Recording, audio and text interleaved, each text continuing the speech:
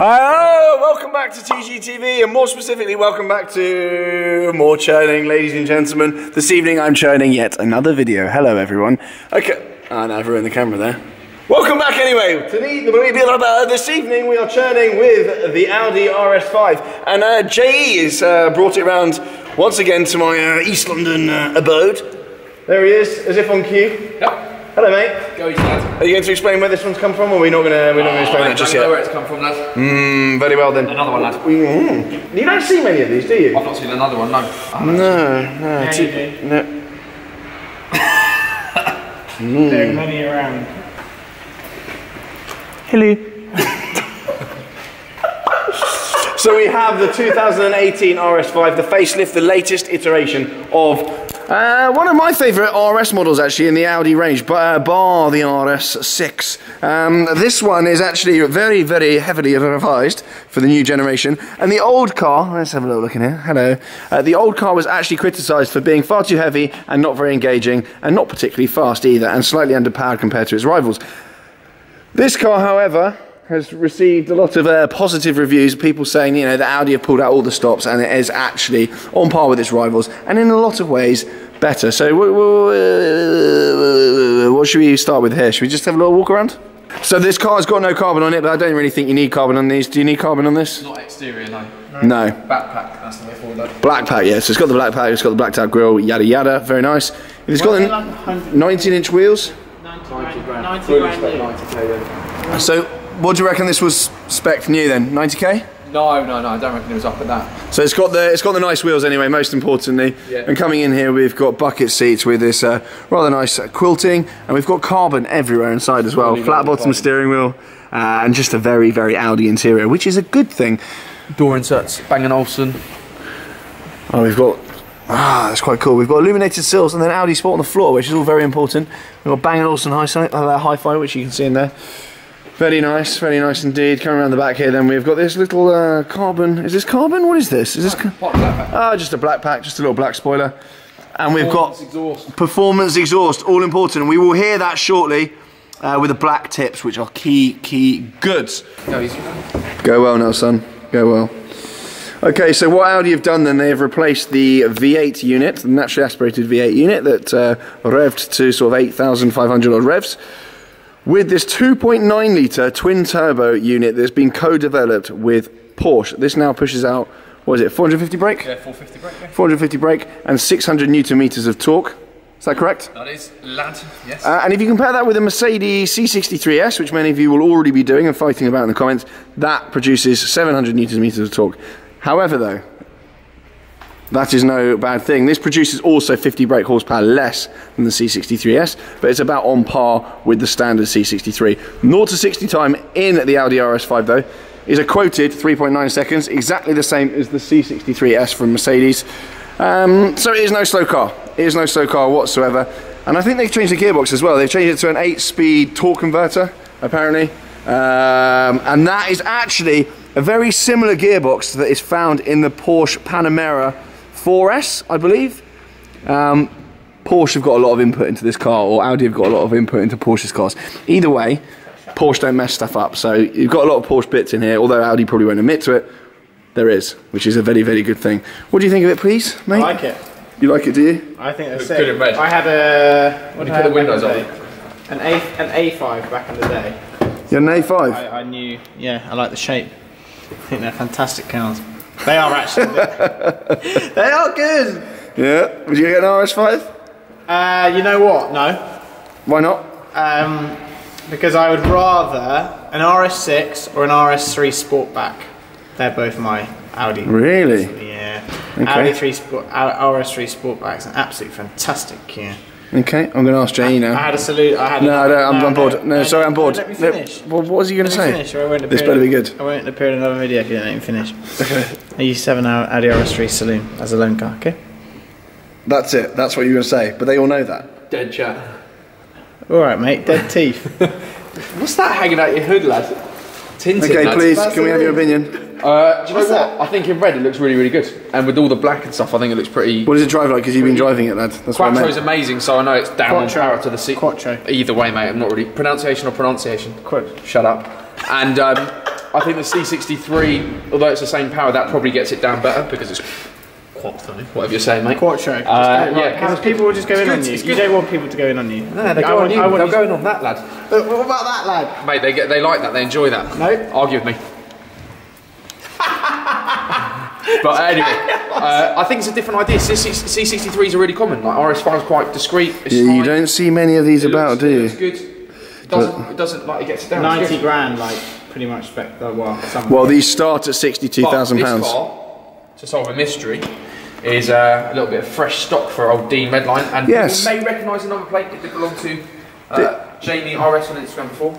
Yes. So this car then is not JE's. This is a bit of fresh stock for Dean Redline. His little will be on the screen. You'll all recognise Dean from pretty much every single time we buy a car. This is fresh stock. Anyway, this car was originally owned by the Instagram sensation that is Miss Jamie RS, or Jamie RS, I believe is her name on Instagram now. Yeah, I can't keep up these days. I really can't keep up with anything. Make sure you go give her a follow. R8 Spider. Had some very good cars and got some cool cars on the way. But she's got some fast Fords as well. So the previous owner of this car, Jamie, she's got some cool cars. She's got some fast Fords. Cool stuff that us plebs don't really actually know about. We do know about. We went to... Shut up. We went to Le Mans in the Focus. But this is about, I think... No, but like vintage stuff, not the modern stuff which you know about. Cosworths, etc. This is for sale for... cool stuff. I think it's for sale for 54,995, so 55k. So it's a hell of a lot of car for the money. Wow, that's actually a hell of a lot of car. So this will be on the Redline website, or you just drop Dean a DM on Instagram if you are keen on it. 54k, yeah, it is spec to the eyeballs. Jamie went mental specking this, so do get in the pot, and that is a bargain. That is actually a bargain.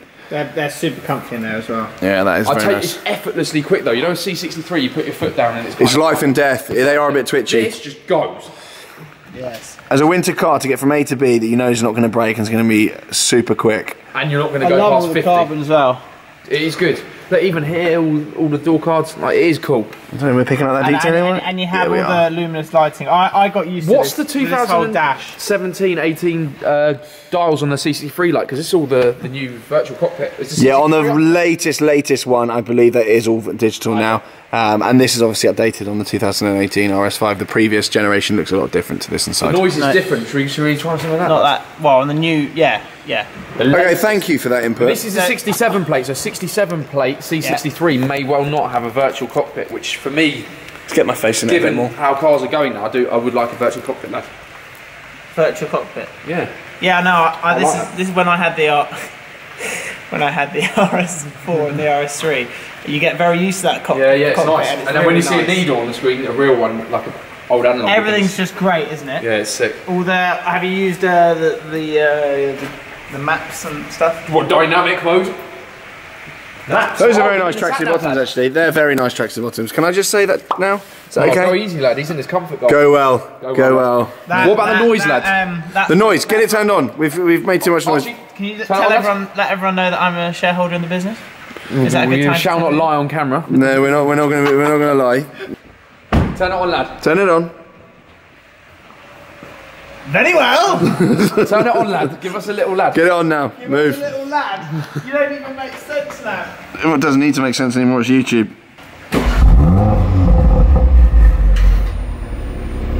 This is when you find it reverse. Don't reverse it into a wall. Although I get more views. It's a dynamic, lad, and then park. It doesn't make any noise.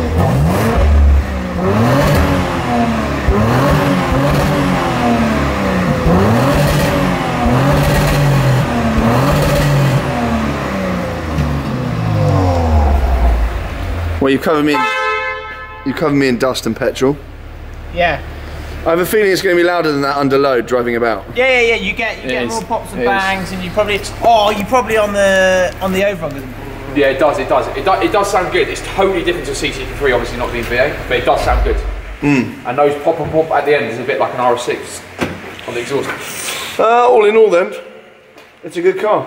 I think that's it, really. I can't be bothered to do anything more. I'm really, really hungry.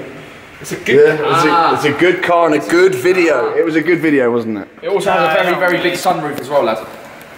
Oh yeah, has it got the pan roof as well? Wow, that's good. Let's go to your usual blurb. Who would choose a C63? Who would choose an RS5? I was just telling them I nearly fell asleep standing up, didn't I? Yeah, it's called chronic. I nearly went. You stand up. Chronic fatigue is chaos. So what's the verdict, lads? I don't know. What's the verdict on what? C63 or RS5, what would you buy? Somehow that's become the decision here. Well, I don't know. What else would you compare it to, lad? I don't know. M4? SVR? Okay, BMW M4, what do we think of it? No, had one, sold it, gone, cancelled. M4. No. BMW M4. The interior versus, I sold one. No. I can't. Yas Marina Blue, had it converted. The whole car, not just the interior, BMW M4, yes or no? Not for me, thank you. Okay, and that was a... Well, I own the M2, and I really didn't like it. But people just, I know it's very controversial. They're mega value for money, They're though. mega value for money. They're absolutely fantastic cars. But I'm not saying that. I was talking about the M4. Okay, your opinion on an M4? No. I tell you what. I would just never, ever get... well, I had an M4 actually, what am I on about? For a car, the very best one they make, and I still didn't like it. But having a car that's four-wheel drive is chaos. It's good, I like it. M4's not four-wheel drive. No, this is what I mean, this is why this. Okay, I found the M4 very twitchy and just a bit... Noise-wise then, be sensible. Yeah. Noise-wise, M4 as well versus this, which sounds better? This has got more of that turbocharged noise. It's good. M4's very much like a tinny noise. Yeah, it feels very artificial, that M4 noise. Yeah. I didn't like the noise of the M4 either.